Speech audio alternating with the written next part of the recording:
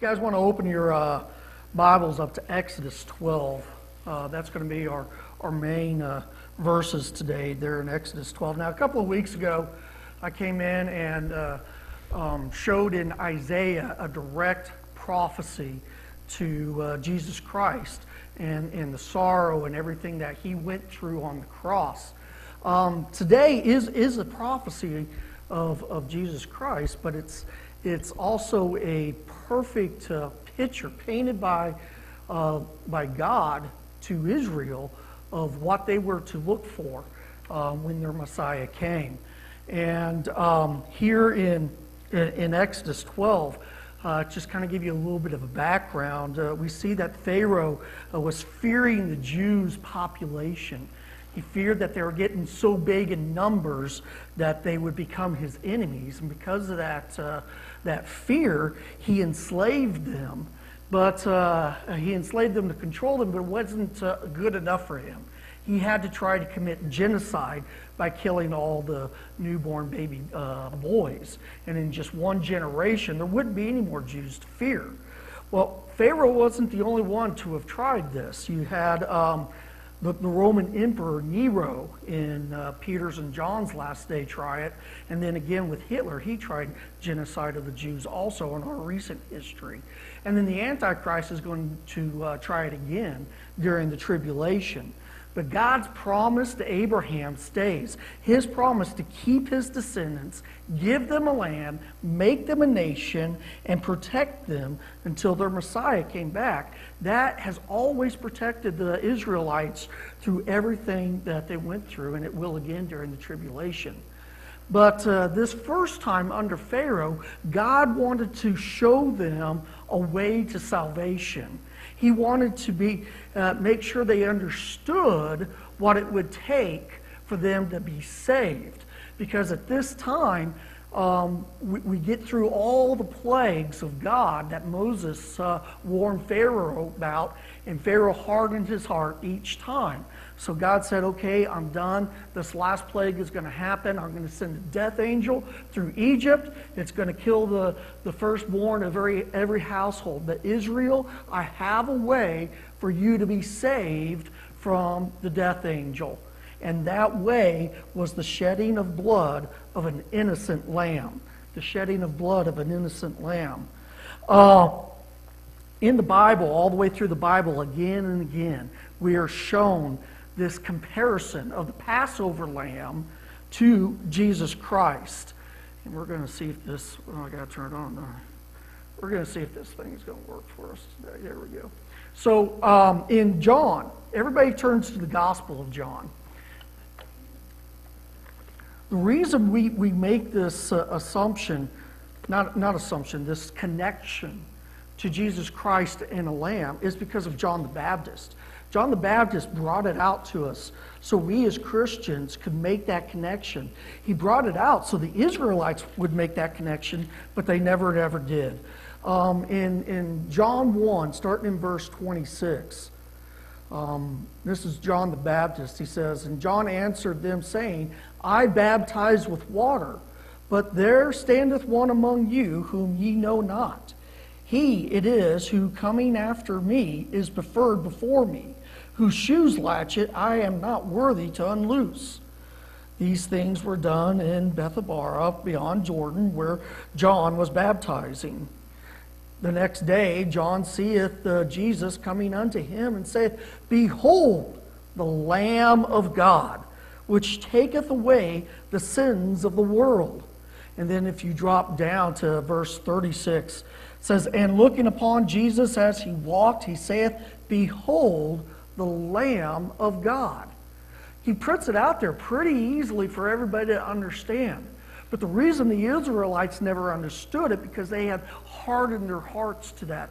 They weren't looking for a Messiah that was going to be sacrificed for them. They were looking for a Messiah that would be coming and being their king. And they had that stuck in their mind instead of seeing the beautiful pictures and prophecies that God had put forth to them. So today here in Exodus 12, we're going to see four things. We're going to see,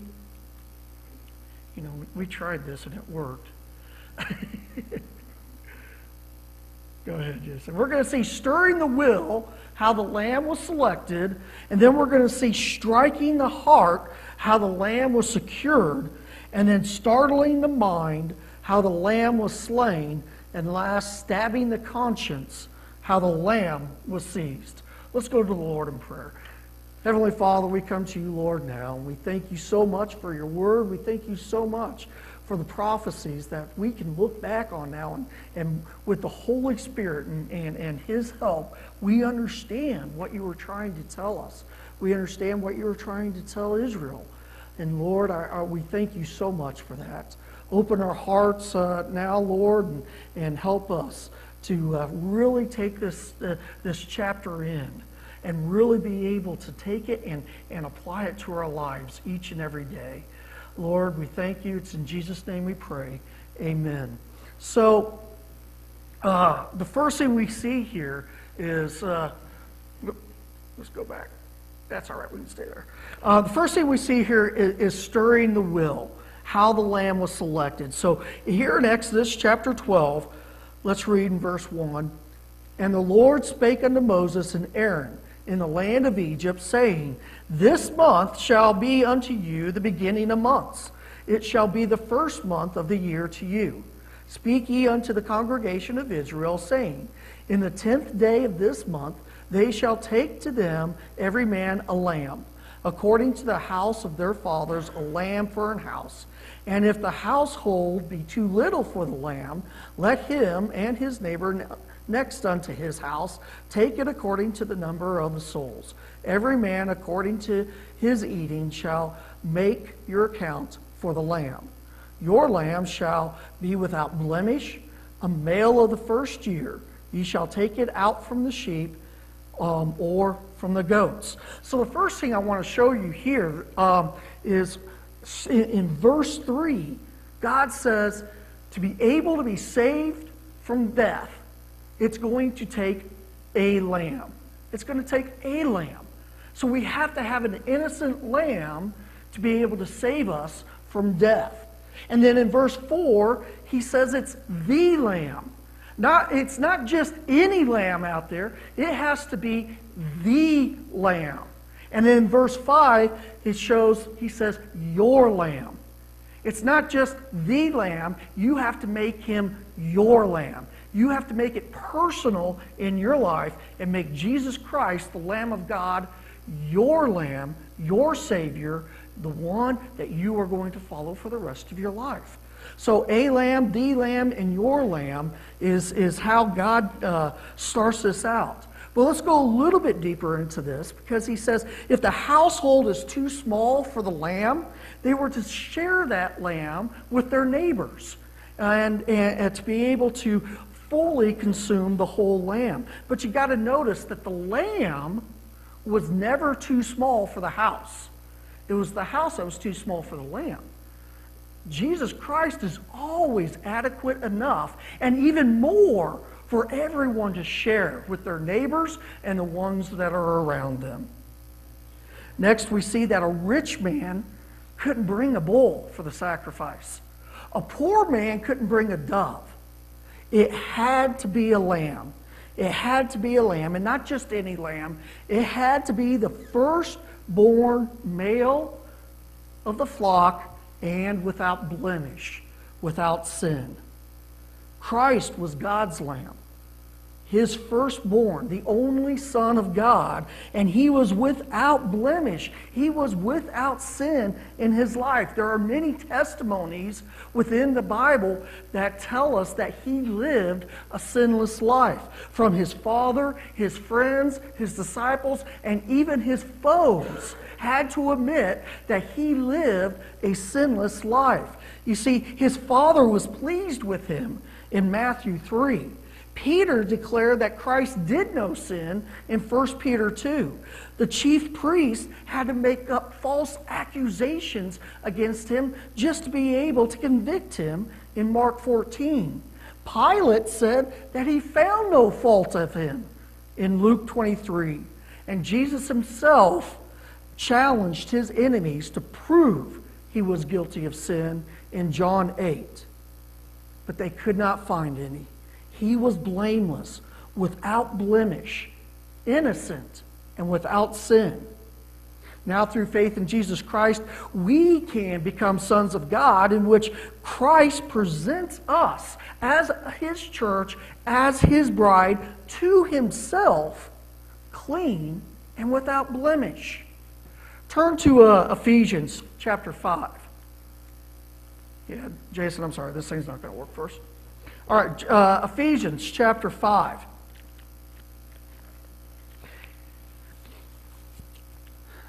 Starting in verse 25.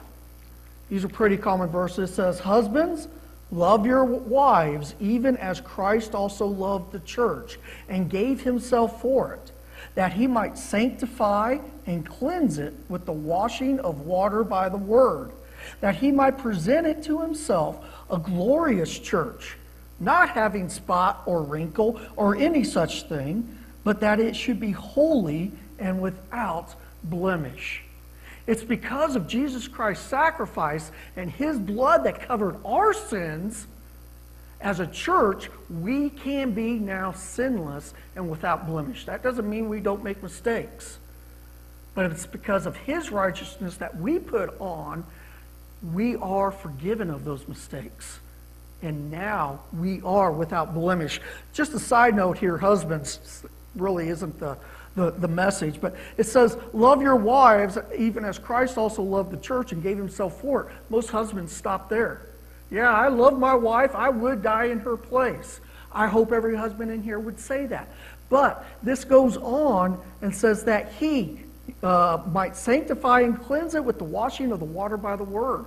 Are you cleansing your wife? Do you love her enough to be cleansing her with the washing of the water by the word?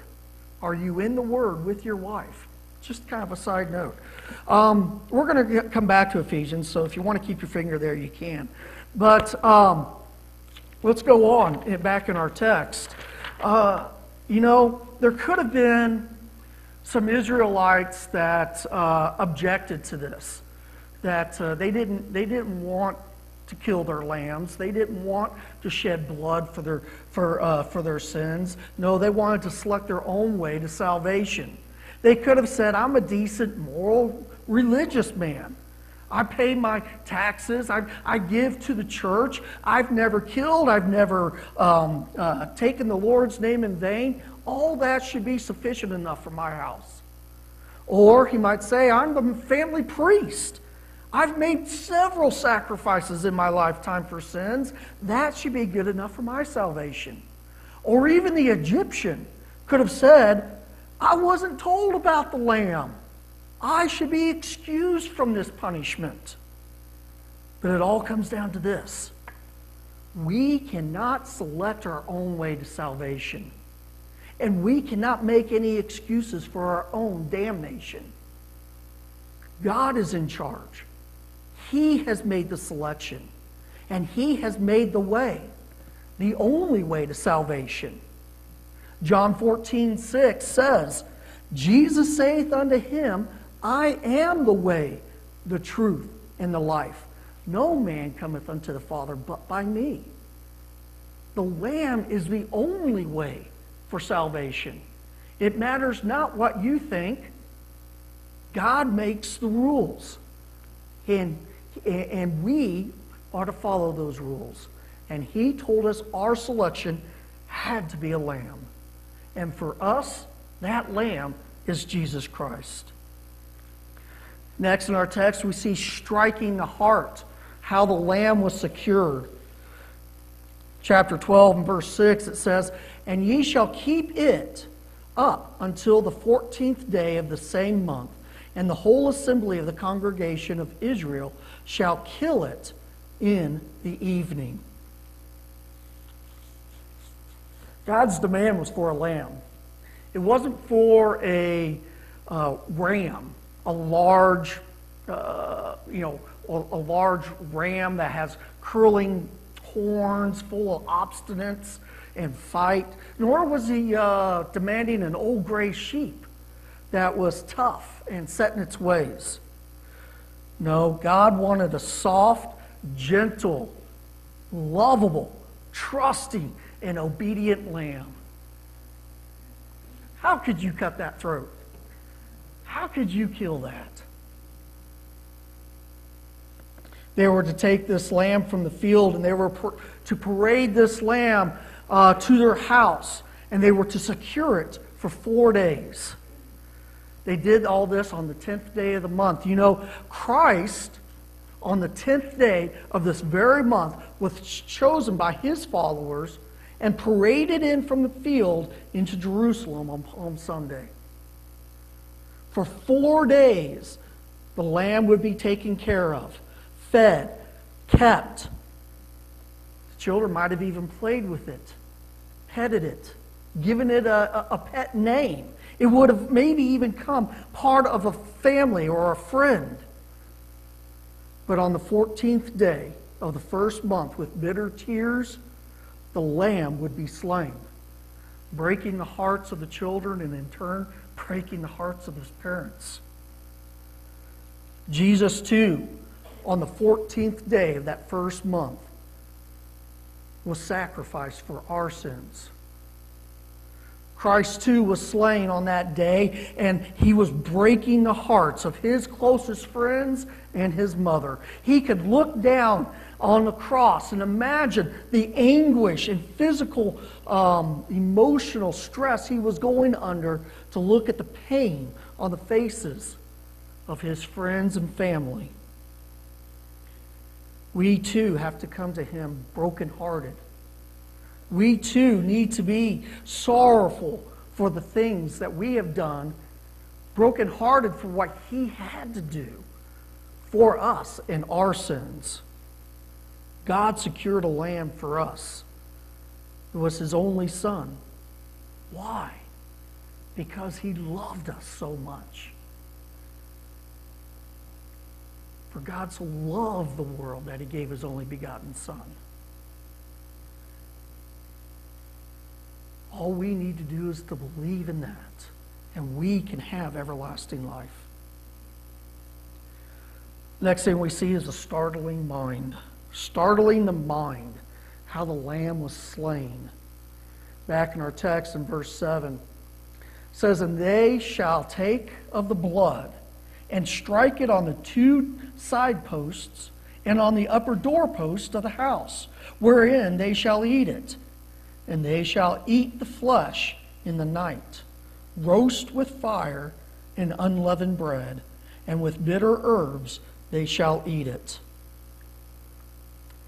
You know, a skeptic once said, how can blood cleanse sin? And the Christian replied with his own question, how can water quench thirst? And I really needed a drink. I just didn't plan that. How can water quench thirst? I don't know, said the skeptic. It just does.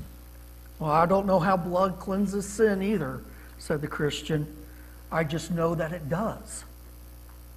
You know, especially right at first, God doesn't require you to fully understand his plan of salvation. Just that you believe it and you take it in on faith. As you grow in the Spirit and become more mature spiritually, we do begin to see how God's plan unfolds.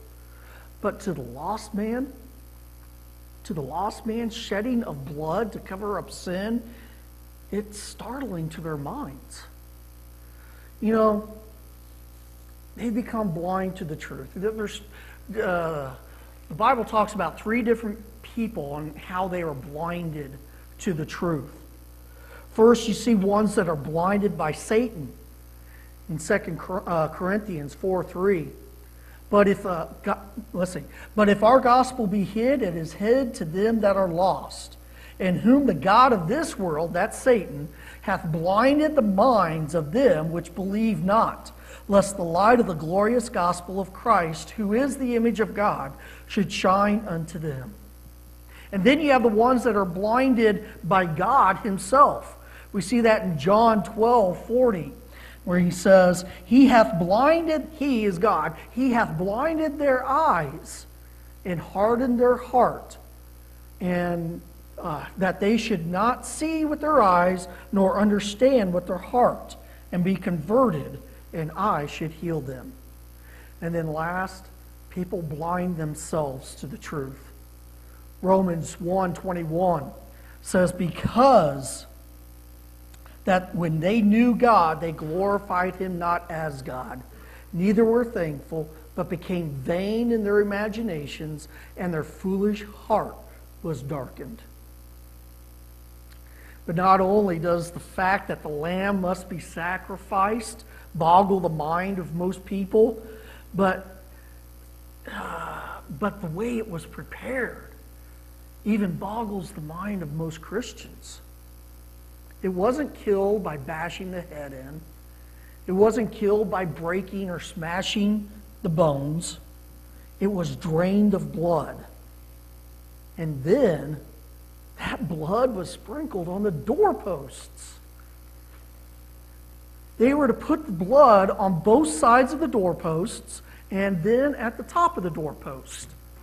Go ahead, Jason. And this itself is a foreshadowing of the cross that Jesus died on that horrible day at Mount Calvary. But the lamb here was sacrificed, and the blood was put so forth so Israel would not see the significance of the cross. To make it even worse, the way they prepared the lamb was they took a staff of wood, and they would take that wood and shove it down the spine of the lamb, not to be gruesome, but that's how they did it. They would put it down the spine of the lamb, then they would take another piece of wood and take it across the chest to open the chest up to the fire. Okay? It would look a little bit like this.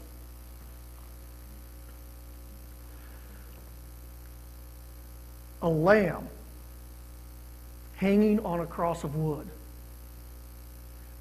You know, the Israelites still prepare their lambs this way for the Passover feast, and somehow they still miss the significance of the cross.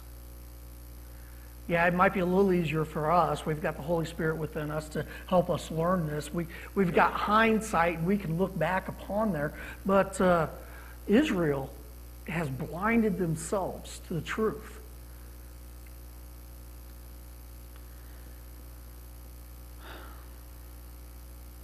Then there's the fire itself.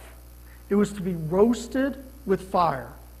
You know, Jesus died on that cross. And then he went to hell. He went to hell to the part of hell called paradise, or Abraham's bosom. He went there to free the Old Testament saints. Look at Ephesians, because Paul kind of talks about this in Ephesians chapter 4 and verse 9.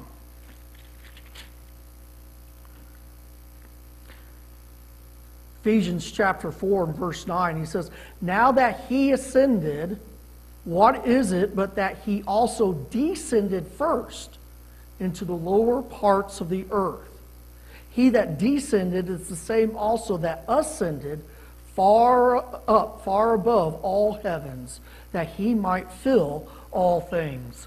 And then Peter later on tells us that he went down there to lead captivity captive. Those captives were the Old Testament saints, taking them out of the paradise of hell and bringing them into the new paradise of heaven. He faced that fire and got victory over it because he came back to life and got victory over death, got victory over hell, and got victory over our sins. Christ did away with the sin when he became our Passover.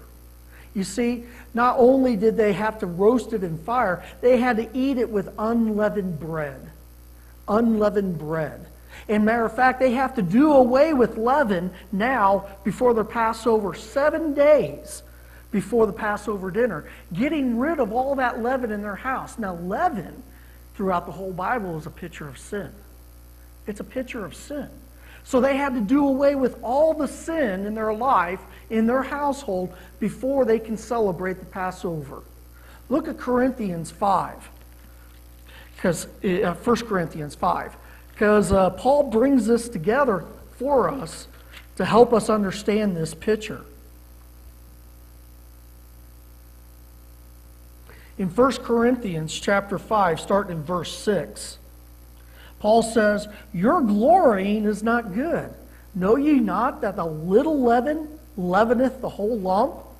Purge out therefore the old leaven, that ye may be a new lump, as ye are unleavened. For even Christ our Passover is sacrificed for us.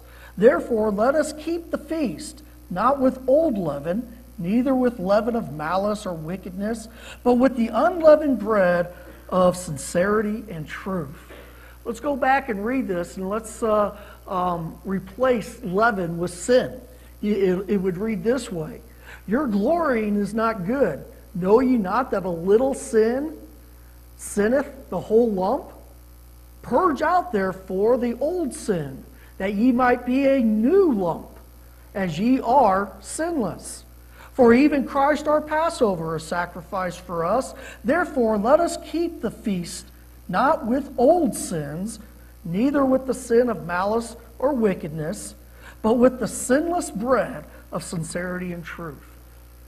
That unleavened bread that pictures Christ's body that we take at the time of the Lord's Supper is a picture of of a sinless life that Jesus led.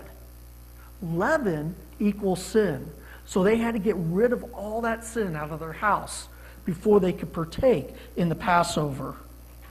The last thing they served with it was bitter herbs. Bitter herbs, just a reminder for us, the bitter sorrow that Jesus went through and that we should have in our hearts concerning the death of our Christ. The last thing we see here is stabbing the conscience, how the lamb was seized.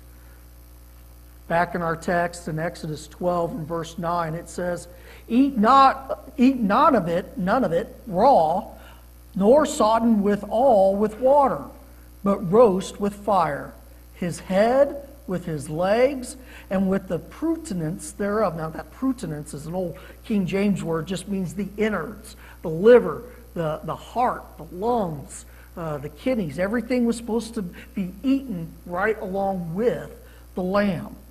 And ye shall let nothing of it remain until the morning, and that which remaineth of it until the morning ye shall burn with fire. Not only were they supposed to kill the lamb, but it had to be eaten, fully consumed, every single part of the lamb. Now we don't expect Christ, our lamb, we don't expect to eat him physically, fully, but we are expected to take him fully and faithfully and consume all of him spiritually. We need to fully consume Christ in our lives and let him consume us into his life. We need to spiritually eat his flesh, drink his blood, and make him part of us. Now, turn to John, because Jesus talked about this, and it's really a gruesome chapter when Jesus talked about this, and you talk about startling your mind. Jesus really offended a lot of people when he talked about this, but they just didn't understand. And if you go to John chapter 6, starting in verse 47, John chapter 6, starting in verse 47, Jesus says, Verily, verily, I say unto you, he that believeth on me hath everlasting life. I am the bread of life. Your fathers did eat manna in the wilderness and are dead. This is the bread which cometh down from heaven, that a man may eat thereof and not die. I am the living bread which come down from heaven. If any man eat of this bread, he shall live forever. And the bread that I will give is my flesh, which I will give for the life of the world. The Jews therefore strove among themselves, saying, How can this man give us his flesh to eat? Then Jesus said unto them, Verily, verily, I say unto you, except ye eat the flesh of the Son of Man and drink his blood, ye have no life in you. Whosoever eateth my flesh and drinketh my blood hath eternal life, and I will raise him up in the last day. For my flesh is meat indeed, and my blood is drink indeed.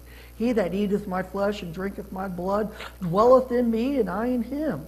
As the living Father hath sent me, and I live by the Father, so he that eateth me, even he shall live by me. This is that bread which come down from heaven, not as your fathers did eat manna and are dead. He that eateth this bread shall live forever. Now, if you didn't have the Holy Spirit within you and you heard Jesus say this, you probably thought he was nuts.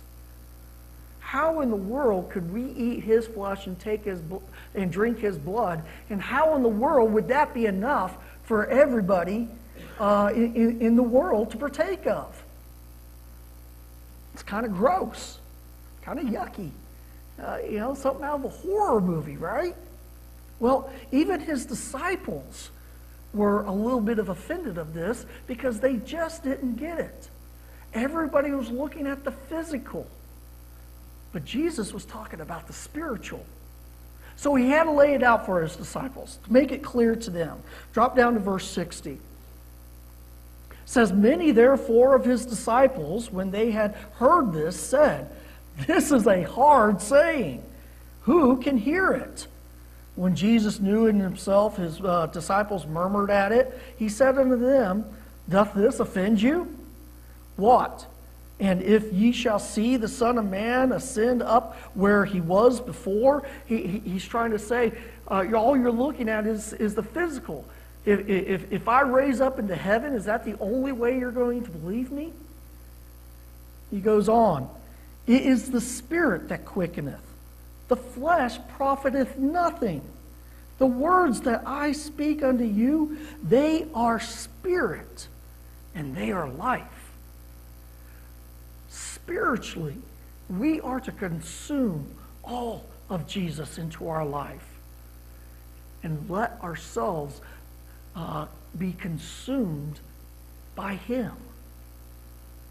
In doing so, we will have everlasting life, and we will live according to his will. We remind ourselves of this sacrifice when we share the Lord's Supper every time we do that. We do that in remembrance of him. Are we actually eating his flesh and drinking his blood? No, it's symbolic. It's spiritual. It's to remind us what he did and how we are supposed to be living. The last thing we see here in our text in Exodus 12 is verse 11. It says, And thus shall ye eat it, with your loins girded, your shoes on your feet, and your staff in your hand, and ye shall eat it in haste. It is the Lord's Passover.